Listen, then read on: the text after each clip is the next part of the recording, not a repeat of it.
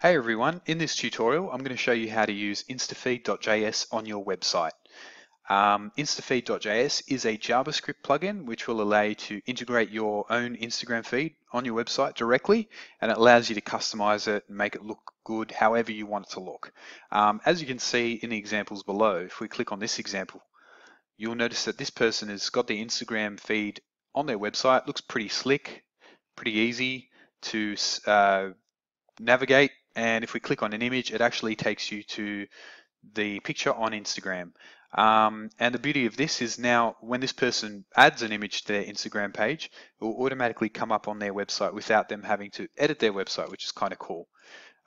This example, this guy's actually put the Instagram feed on a nice carousel, which is quite cool. So you can see how easy it is to customize this plugin. But what I'm going to do today is just show you a basic way how to integrate it on your website, and then we can go from there. So the first thing you need to do is we just need to set up a new folder. As you can see, I have a blank project here, and I'm going to create a new index.php file. Okay, and I'm going to put the HTML scaffolding, so it's just a standard HTML5 document, and we'll save it, and we'll call it Instagram feed test. And inside there, what I'm going to do is I'm actually going to put div ID equals Instafeed. Because I've done it before, I know that the Instafeed.js plugin will actually look for this div, and then it will place all the images in there. So that's the first step. Now we have the document set up, we actually need to download Instafeed.js. So what we do is we right click on this download button, save the JS file onto our computer, and you can obviously, I've already got it on my desktop, see? You can obviously use Bower or any of those tools if you'd like, but I'm just going to do it the plain, simple way. And we'll just create a new folder called JS, and we'll drag instafeed.min.js into there. So now if we go to our project, you'll notice we have a JS folder which has instafeed.min.js and index.php. So let's connect this script with our page. Let's go script source equals JS folder, and then we do instafeed.min.js. And so that's set up. And if we actually go to our site, you'll notice that in our source, we have instafeed.min.js, and it's located there. So that's connected. Now what we need to do is we need to tell instafeed.min.js to actually show a specific feed. So to do that, the best way to do it would probably be create another JS file where we can put all the custom stuff in. So let's create another one. I'm just going to copy that. I'm going to call it custom.js, and I'm going to right click here and create a new file and save it as custom.js. So I'm going to copy and paste a bit of a script that I have prepared earlier just to save time, because I want this to be nice and simple for you. Now I've pasted that into the custom.js file, and this basically is the options that are for the Instagram.js or Instafeed.js program, and it will basically tell Instafeed what user to grab the images from, and also an access token which just secures your Instagram so no one can just display your feed from any website they want. So let's go and get the user ID and the access token. Now to get the user ID, we actually need to go to a you can do it a few ways, but the easiest way I found is just go to this website, which is called smashballoon.com, and you can get your Instagram feed from there. I'm going to use a customer of mine. I'm going to use their ID. So it's the Victorian Bathroom Company, and I'm going to get the user ID here. So that's nice and easy. We've got the user ID now, and I'm going to paste it in user ID. Oops. And now we want the access token.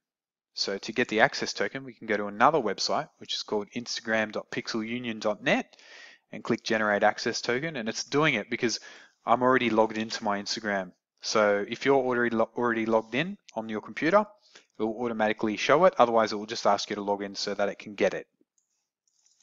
Now that I've got the access token, I'll paste it in there and hit save. Now let's go to our website and let's see if anything loads. If we actually go there, we hit refresh, nothing's happening. And let's find out why. So if we go to inspect, you'll notice that there is a dollar sign is not defined, which basically means we need jQuery. So I stuffed up there. We need to actually put jQuery on the website so that this plugin can work. So to do that, let's just look up jQuery. And I'm just going to use a CDN so that we load it nice and quickly. Let's just get the latest version of jQuery. And we'll go back to our index.php. And we'll load jQuery at the start here. Script source. Oops, script. And something stuffed up there. What was it? Yeah, it was just this. Okay, and there we go. Let's go back to our project now. And if we refresh, there you go. So now we have currently got 12 images displaying.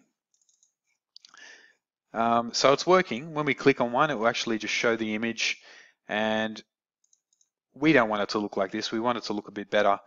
I think it would look better if we had it in a row of 4s and we display 12. So to do that, the best way to go about this would be to use Bootstrap. So let's go to Bootstrap and grab Bootstrap and integrate it into our project. So let's go to Bootstrap 4 Alpha CDN and we'll copy this CSS file, go into our head and we'll do link rel equals style sheet, and we'll grab, don't worry about Bootstrap.js, that's all we need. Refresh the page, everything's exactly the same. Let's put a container around our div, and we'll also give Instafeed a class of row so that we can then specify each image to be a column size and then it can be displayed in rows. So if we refresh this now, it will actually show in a container. Now let's go back to our custom.js file and assign a class to our images. So this is the template area. This is basically what dictates each image to look like. Let's do col lg 4 and refresh that. If we refresh the page now, you'll notice that it's actually in a row of 3. So we're going to do col lg3 and save it. And it will display nicely like that. And then what we want to do is probably put a bit of a gap underneath these images. So let's go to our index and we'll create a new style sheet.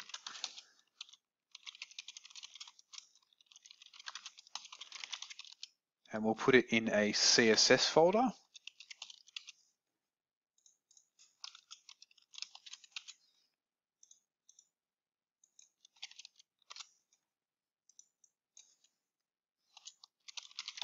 Okay, and let's just give this another class of Insta image. Okay, so each image will have a class of Insta image, and we will do image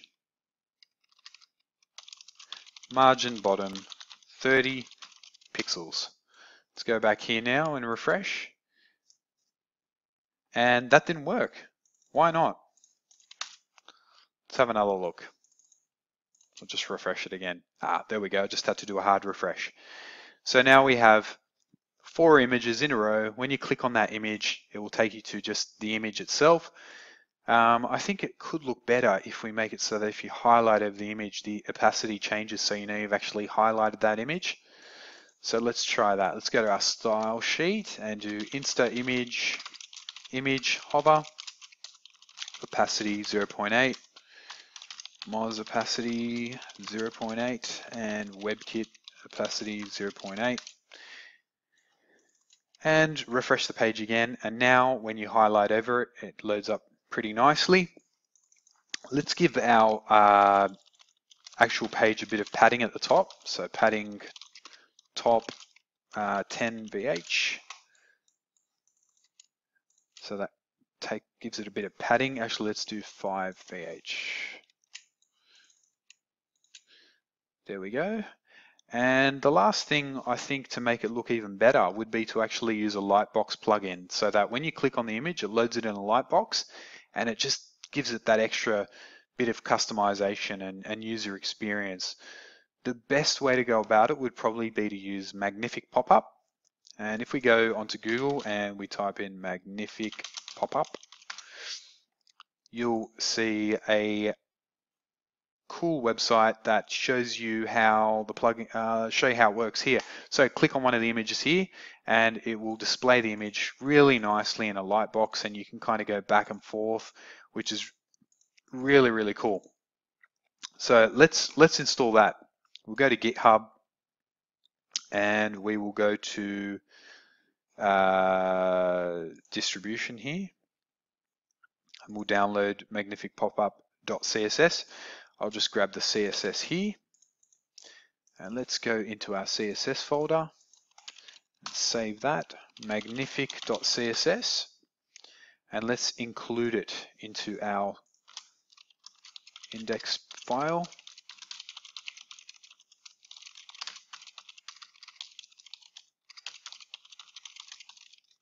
And then we just need to grab the JS file as well.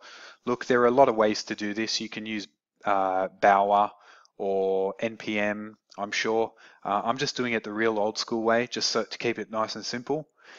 I'm also going to download the JS file. Actually, which one should I get? Probably get the minified version.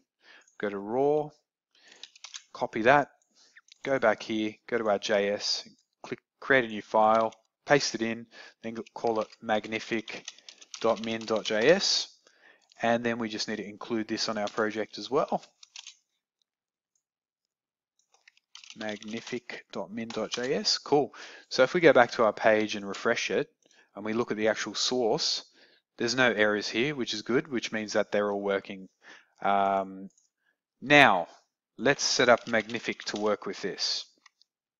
So we'll go back to the Magnific site, and we'll go to documentation. And what we want to do is we want to set up a gallery. So we'll go to gallery, and probably the best way to go about this would be to copy this. Let's copy that. Go back to our files and go to custom.js and then add this into our custom.js file. I'll call it gallery, and we'll now go up here to our index.php file and add gallery as a class. Now, if we refresh that, what should happen now is when we click on the image, it actually should load the image in that particular Lightbox, but it's not doing it right now. So I'm just going to figure out what's going on there.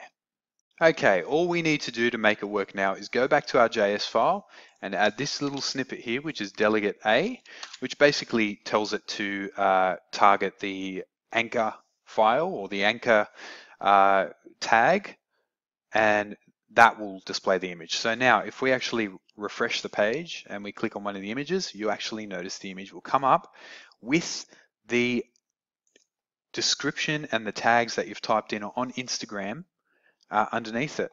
And it keeps everything on your website. So people aren't clicking and going back to Instagram, coming back to your website. It just gives them a very seamless experience. Now you'll notice the images are quite small here, and you might want to make them larger. The only problem is that with this particular plugin, it only gives you 3 options. You have thumbnail, low resolution, and standard resolution. We've got it set to standard resolution, so the images are showing at the largest possible size that we can get them. So unfortunately, we can't make them any bigger. But with that being said, it still looks pretty good. And 612 by 612 pixels is the largest you can display it. It's better than nothing, I guess. The last quick thing I'll show you is that if you actually want these images to just display go directly to Instagram, to that image actually on Instagram, what you can do is we go back to the project, and all we have to do is, instead of it linking to the image, tell it to go to the link. And we also just need to go to index and take away this magnific pop-up class. And if we refresh it now, if you click here, it will actually take you to that image on Instagram. So that's it. I hope this tutorial has helped you, and you can download this project from the description below. Leave any comments, hopefully some positive ones. Thanks and have a great night.